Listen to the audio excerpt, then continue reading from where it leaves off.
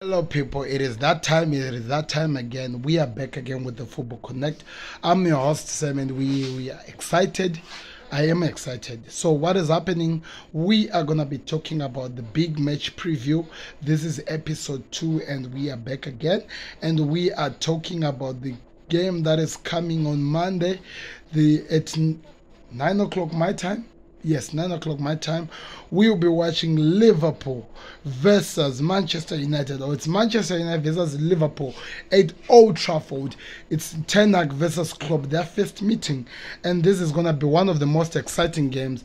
The reason why it's going to be one of the most exciting games is because both teams are practically useless at this moment, if that even makes sense. They are playing like they have never played football before. One thing, let me analyze this game. I'm gonna be truthful to you people. Liverpool don't look like they're scoring. They don't look like they understand what they're doing at this moment. United are just practically disjoined. What we were seeing in the preseason, it's not exactly what we're seeing when it comes to this. So it's an exciting time and I can't wait to talk about it, and I want to hear your thoughts in the comment section. Don't forget to click the like button, subscribe to the Football Connect. Let's get into the game now.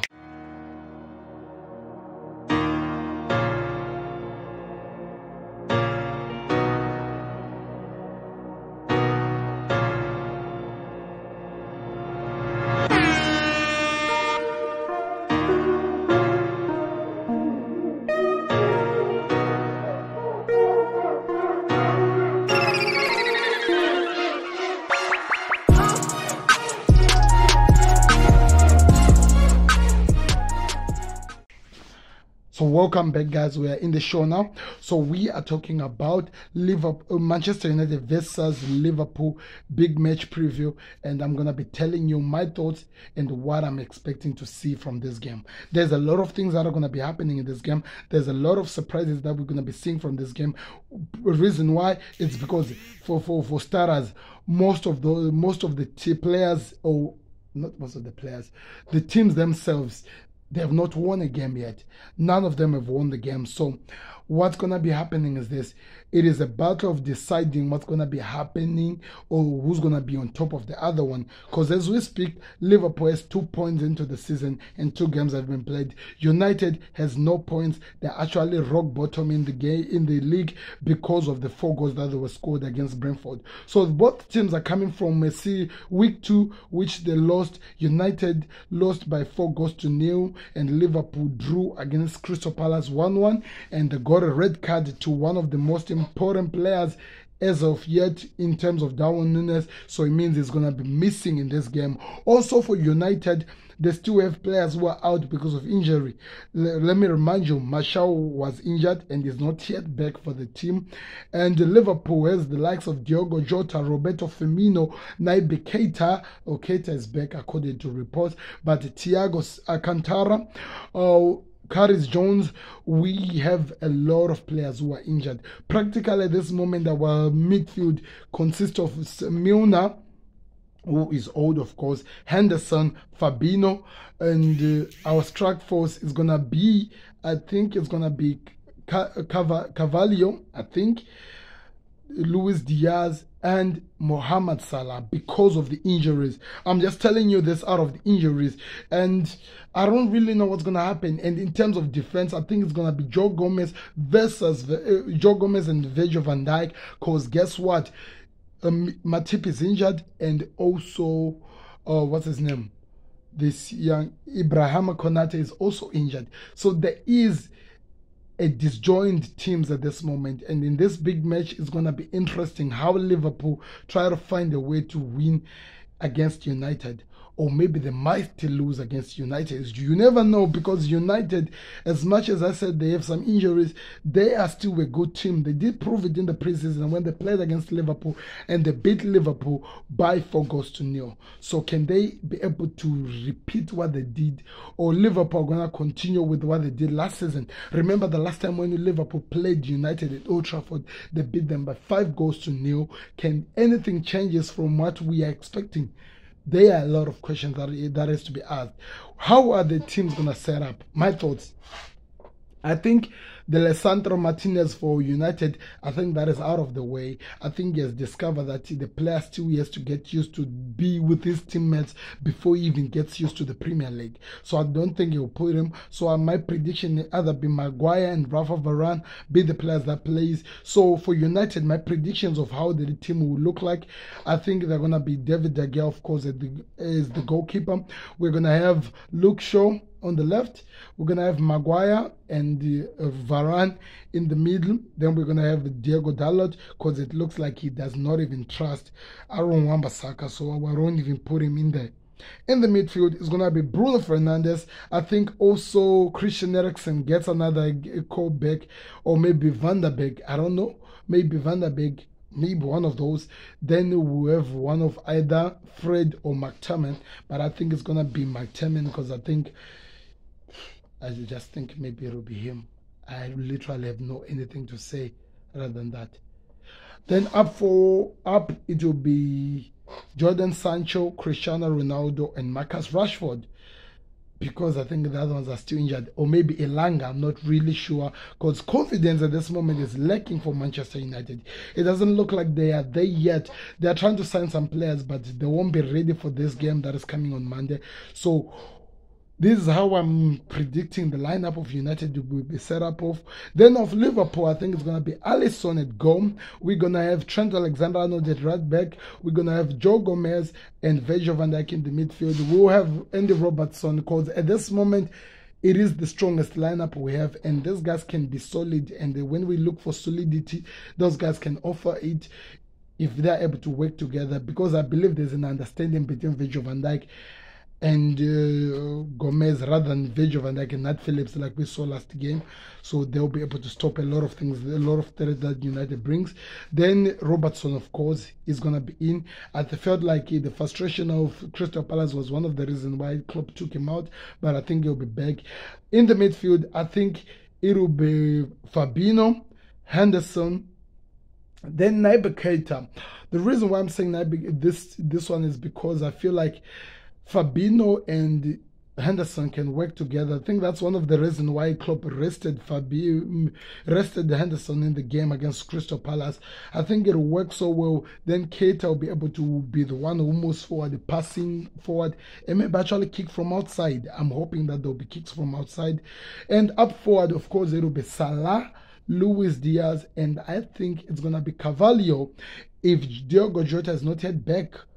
Because at this moment, we don't know if Diogo Jota is back. Remember, he went out with a hamstring, and there have been some couple of weeks now. I think he might be coming back. But if he's back, I think it's going to be as the substitute. He's going to be substituted, then added in later. But I think Carvalho gets his first start at Old Trafford. Now, this is how the teams are going to be set up. Now, the question is who's going to be the winner of these two teams? How would Liverpool set up to attack and get something out of Liverpool? And how would United work it that way forward to win against Liverpool? All these are good questions, but I don't know how would the games will be set up and how it will play out. But I believe when you think about it, Liverpool has more into this game, can get more into this game. Firstly, because United are still dealing with some confidence issue. They're still trying to find themselves into the game so that they can at least produce something into the game.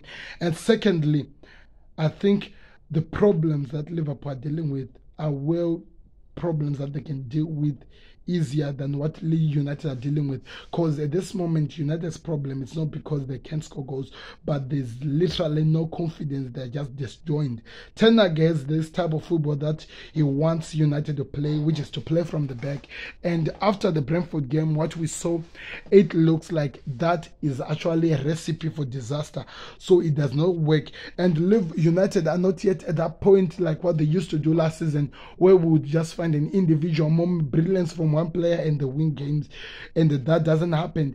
Ten Hag, it looks like, is a manager who wants to create a team that works together as a team, not an individual glory. And I think that's one of the reasons that has been turning this team and making them fail countless times. So there will be a lot of things that happen in this game. It's going to be exciting. Remember, it will be away from home from Liverpool. So I hope this I hope this helps United in terms of their fans working for them and helping them to be ready for this game, because it might surprise you, you know. But we will definitely see how the game plays out. But one thing I am sure of is that this game is going to be exciting. This game is going to be crazy. Nobody has enough of the prediction. Liverpool has the upper hand in terms of expecting a team to win in this game, but nothing yet at this moment in terms of what to hold. United, they have not yet scored goals. Yeah, because the goal that was scored for Brighton was an own goal by the player, the defender. They have not yet scored a goal in the season. And Liverpool, they have scored goals. But the problem with Liverpool was this: they've been allowing the team that they're playing with to score them first before they score back. So would that be the case against United? Because if United score, I think that can be the confidence that the players need to at least produce something. But if Liverpool are able to play their game in attack and actually do, if they score the goal, then they can have at least what we call a template to build onto and actually get to win the game. It's gonna be an exciting game. It's gonna be full of thrill and so many crazy moments. I don't know. I have a lot of predictions and I have a lot of trust that there will be some interesting things into this game. By the way, I have to tell you, if United don't score a goal against Liverpool in this game, then they will have to take the own goal which was scored at Brighton and make that their goal of the month from the first team, or maybe choose from the women team, or maybe from the academy side. But that's what we are being told. What's going to happen? That's the question. Can Ten Hag find the best? And I don't know. It's exciting. These are some decisions that I feel if the managers do, they're going to lose the game. If Klopp puts Nat Phillips again with Virgil van Dijk, there will be a problem and they'll be really in trouble. And also, if you put young kids in midfield rather than to put Naby Keita, that also could be a recipe for disaster. For United, if Lisandro Martinez is in this game, then it is a problem also for United. And secondly, if they make Christian Eriksen to play as the holding midfielder, that will also be another recipe for disaster. So I hope the manager are wise and they will think this game through and actually use each other's weakness to their advantages so they get win. I want my team to win. I want Liverpool to win, but I'm not sure. I'm still shaky at this moment when it comes to this game, but at the same time I'm excited. So let me know your thoughts in the comment section. Tell me what you're expecting. It's Liverpool versus United at Old Trafford. Who wins? I don't know. Click the like button, subscribe to the Connect. My prediction is Liverpool 3, United 0. That's my predictions, because I feel like when Liverpool scores the first goal, it's going to build their confidence going forward. But it can also surprise me. Let me know your predictions in the comment section and tell me where you think the other team will get the better of the other. Click the like button, subscribe to the Connect. I'm out and I'll be back again with another video. Peace. Beats the goalkeeper. You're just lost for words. He is just brilliant. Georgie Best, Diego Maradona, Johan Cruyff.